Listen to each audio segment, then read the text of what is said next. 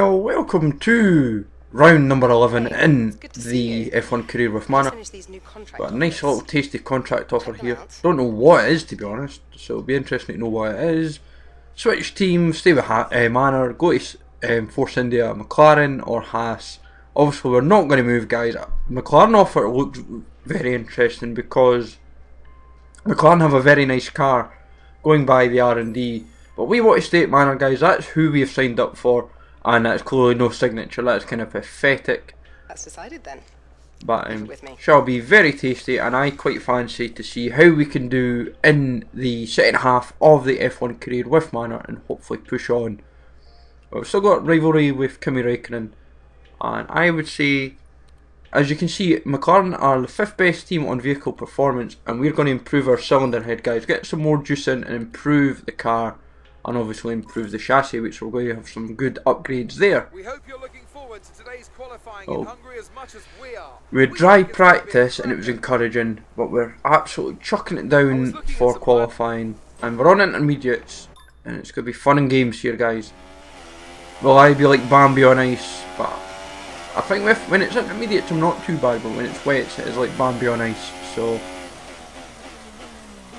we've got quite a realistic objective, I feel, this weekend in terms of qualifying. I think that's kind of realistic, going on the performance of the car according to the vehicle performance. And while we have a very good performance already for the season with a couple race wins, we've got to obviously improve the car ASAP if we want to kind of keep contending in races, I feel. Because sooner or later the AI is going to have much more powerful cars than us and we aren't going to compete. But currently P8, doing okay, and a bit of a muck up there maybe. Yeah, a bit of a muck up there, bit of a bounce on the rumble strip, not bad. Hampered us a little bit because we got up to 6 and then it's now sitting down in 10th, but if we can get the top half of the grid, that would be kind of a good qualifying stint. But we seem to be fighting 9th and 10th, so pace must be there to an extent. Obviously, I seem to find the AI on intermediates and wets aren't as competitive on race day, which is an interesting analysis I've noticed so far. But we're just coming into the pitch final straight, guys. We're sitting in 9th, jumping between 9th and 10th. What are we going to get? Are we going to get P9? Oh, it's like Bambi on ice. What do we get? 9th, and that was despite nearly throwing it away at the death. That was quite amusing, to be honest, how that nearly happened. Quality. So Hamilton, Rosberg, Ricardo, Vettel, Räikkönen, Alonso, Button. See, they've proved that the car's competitive, but sub 138 is the top 8, and then we're at 138.4, so it's a big gap. It's like 7 tenths practically, so it's 6.5 tenths. It's quite scary. We're line in 15th, so quite a good competitive qualifying. That's even heavier than qualifying. By God, this is brutal.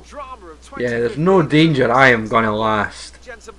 Especially around Hungary, I am heavy rain, there's no danger. If I can even last a couple laps around here, I'll be surprised, because I cannot drive. Most tracks I can drive quite well. Hungary I'm generally okay. But when it's heavy rain around Hungary, I cannot do it, guys. Hungary just kills me. It's one of these tracks, I don't know what it is, I just don't seem to have the pace, not just the pace, but it's just positioning around here. It is absolutely brutal. But it's a very fun track, and I would say if we can get the first couple bends done, then it'll be fun and games, to be honest. I think everyone's going to be fancying their chances here. Rosberg's leading comfortably at the moment in front of Hamilton and Vettel, but I think looking at it, Mercedes look practically already at this early stage, 10 races in, that they have got the Constructors' Championship. It's going to take an absolute sheer disaster to happen, and it's complete domination. But no, Hungary it's a fun circuit, but this is going to be a real test. It's always had its moments. And the heavy rain's going to prove its point here. All good, Jeff. Ready to go then, and this is But what the grid will be starting fun grid and looks games like to for see today's how it all race. pans Lewis out. Hamilton lines up on pole position. That is unbelievable. They've had a dead heat already this season, but one. Right, so 30 minutes is roughly going to take. No pit stops on the wet tyres. So we've got 3 red lights, 4, 5 red lights at Hungary, and we're off, guys. Not the quickest to start. Bottas definitely showing a bit of pace, and I cannot see for the life of me, guys. I genuinely am struggling to see the screen. I'm going to go for it in the inside, inside even. Oh, clattered someone, clattered Rosberg just at the front there, but I think he's alright. We're up to 4th. This is encouraging. This is a good restart. I'm skidding all. I can feel the car go. Oh God Almighty! What the hell? The car's. Yeah. I'm not even going to try and fight in this. I'm not going to do flashbacks. I ain't going to do anything, guys. That is just sheer chaotic anarchy. I don't feel that this is. I'm taking the easy option out. I feel by not even going for it. I'll probably just end up crashing it to bits.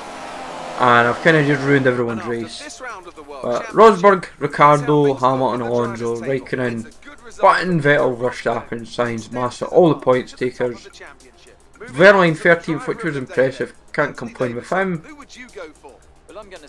But for me, that was less said about that race the better, guys. I knew right away it was just going to be a disaster. I'd kind of got myself probably in the worst position possible, and I ruined it. And I think if I'd tried to even keep redoing the race, I would have the same scenario over and over again, because I can't see me getting past the first few bends. But apologies for that absolute disaster, guys. Hope you enjoyed. Smash the like, sub to the channel, and I'll catch you later, guys.